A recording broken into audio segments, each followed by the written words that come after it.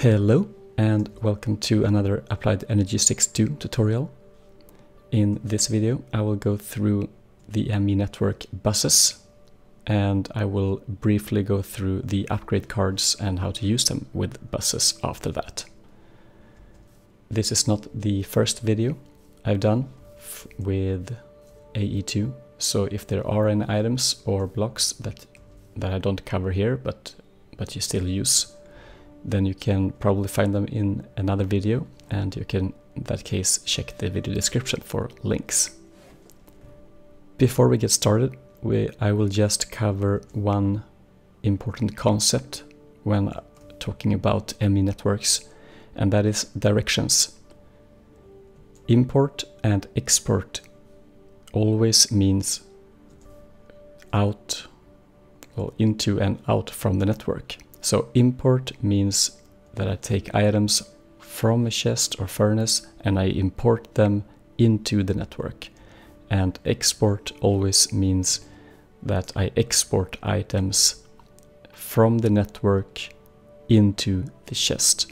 I will go through this more clearly later on, but this is important to know and so you don't mix them together.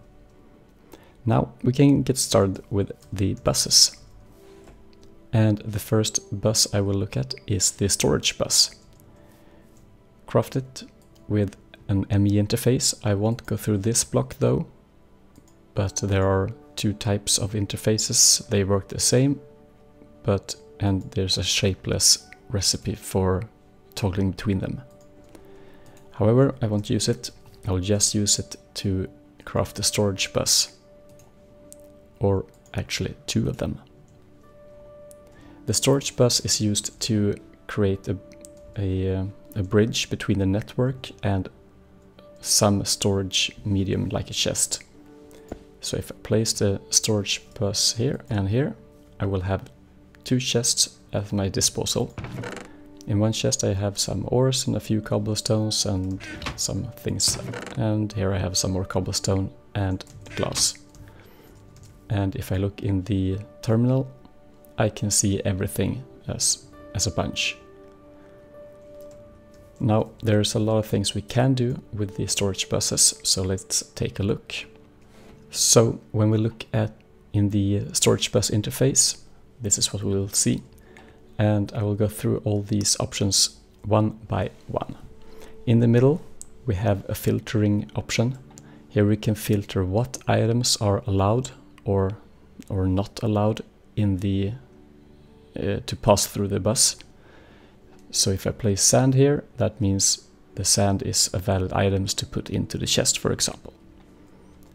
And you can use the partition storage button to quickly configure the bus with what we have in the chest. So all these items are in the chest, and when I formatted this storage bus, only these items are allowed. And you can place items manually and remove them manually if you please. So now I remove the cobblestone. That means that it's no longer allowed to be in the chest. We can still place it in the chest, but it won't end up in the chest when I place it back. So if I take all 60 from one chest and 4 from one chest, take them out, put them back in, they're gone, because they are in the other chest, because here they are allowed. Next thing to look at, we can repartition this. Next thing that is equally important as partition, perhaps even more important, is the priority. Priority is simply in what order the item storage will be. So if I have this priority as 1 and this priority as 0, items will end up in this chest before that one, but only if they are allowed. So they will work together with priority and partition. So if I just remove all of these and I take the cobblestone once again, put it back in, Now we'll have it in this chest, because this storage bus had a higher priority compared to that one.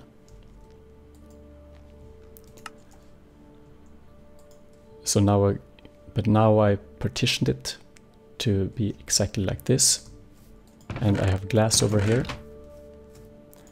Now if I take out the glass, put it back in, it will still be in this chest, because only these items are allowed, even if this bus has a higher priority. Easy to mix up, but quite easy to use once you get the hang of it. Next button is the input-output mode. So now it's in bidirectional mode, and that means I can both insert and insert and extract items from it through this bus.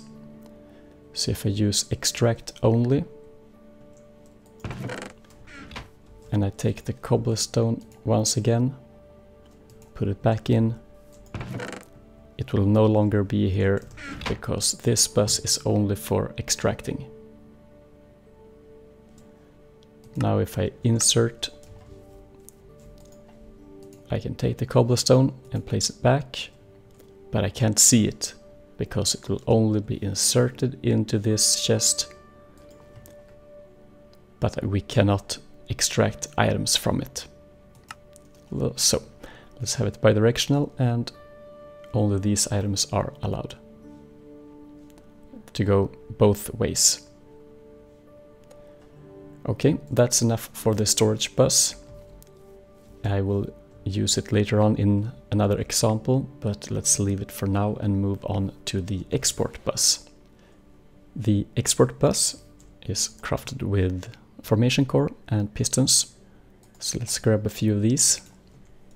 And an export bus is a bus you will use to extract items from the network into a chest or into a furnace. I will place it up here, and I will place it here on the side. So up here I would like to export something, and this is the filter here in the middle. You can only only filter one item to export. If you want more, you have to use these upgrade cards, but we'll get back to that later in the video, as I said in the beginning. So what to export? Well, I would like to make glass. So let's grab some sand, and I put the sand in the filter.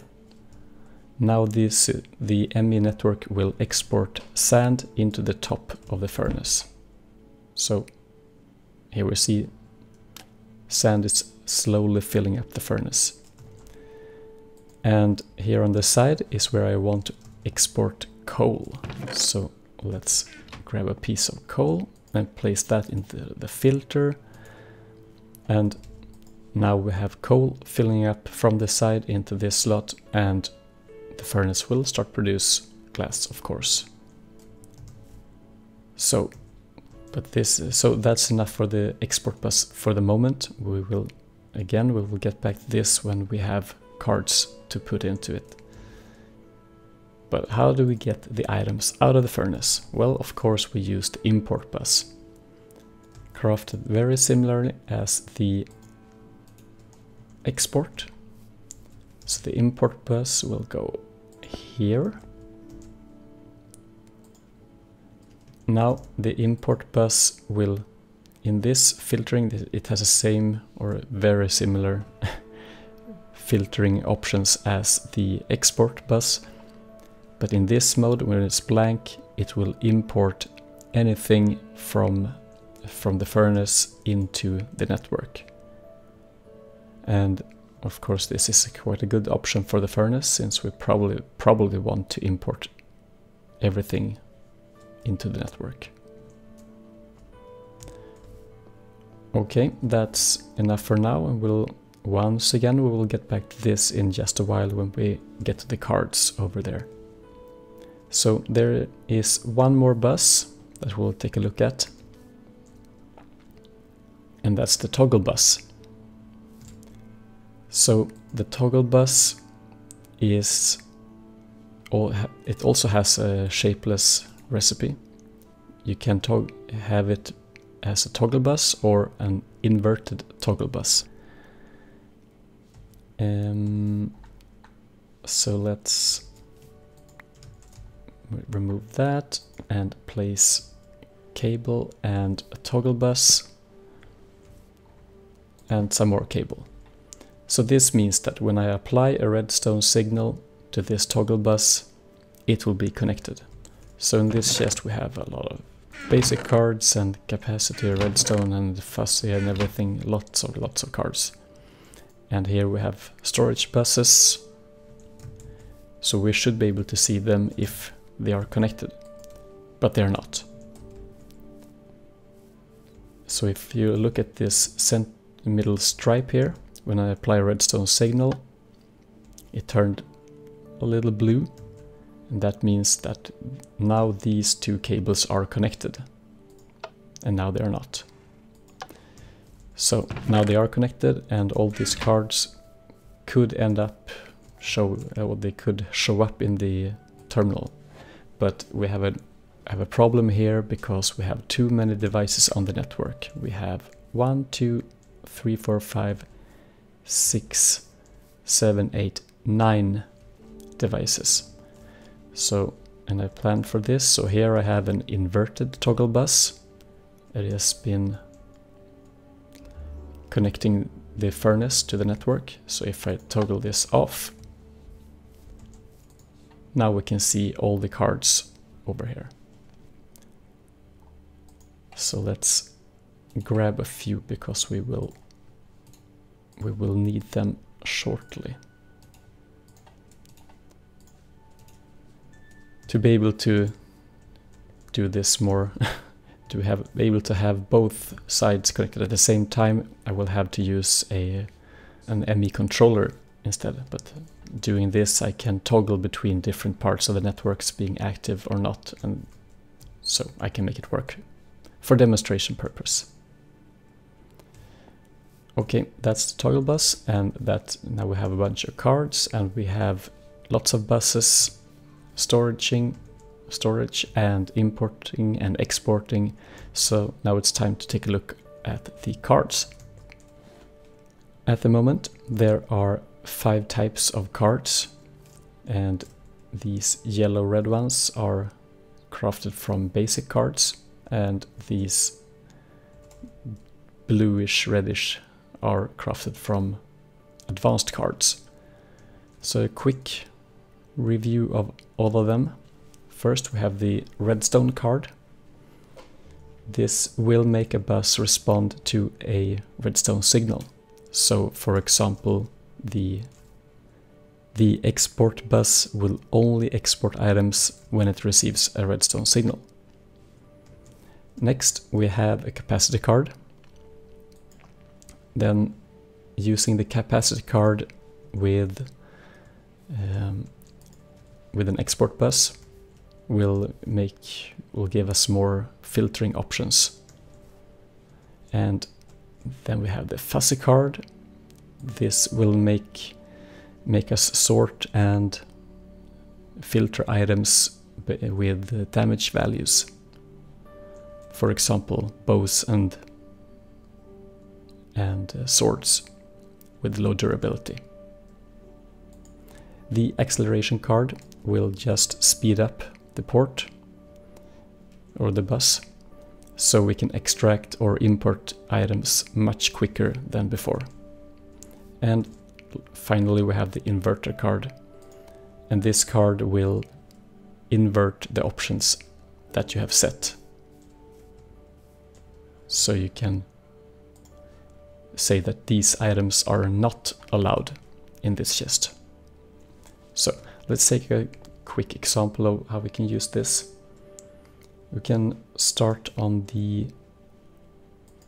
this one, the export bus, and we can place in the capacitor card. For every card you get a few more options. up to this, you can see that we have import export bus 2, it says, the tooltip. That means that we can have 2 cards in an import or export bus. So now we can filter on a lot more items than before. So if I grab these, I can filter on ores as well. I can put these back, and as soon as this sand will be finished, the network could stack up iron and gold into the furnace. We should turn this off and turn this on in just a while. But first, before I do that, I will upgrade the import bus with the acceleration card. So this will make the import much quicker. So it will very quickly empty the glass blocks compared to before. And we can also put in acceleration here as well. So instead of 1 item at a time, we can now have 8 or 16 or 32. So we can also demonstrate the capacity one in the storage bus, for example. Here we have it. For every new capacity card, we'll have more filtering options in the storage bus. And here on this chest, now we have only coal and gold and iron. But if I place an import bus here, this means that this chest, the contents of this chest will be imported into the network, but nothing will be able to go back. So if I put a few more acceleration cards, this should empty really quickly as soon as we hit the lever. And the glass is also out already, and we can remove the sand, and now we can see the gold ore quickly turned up because we have it in the filter. So that's basically everything I wanted to go through in this video. So I've covered all the 4 different buses and a few cards, how to use them, how to connect, and all the filtering and priority options that you have in the buses. So hopefully everything was clear, and if you have any questions, feel free to ask in the comment section. And thank you for watching.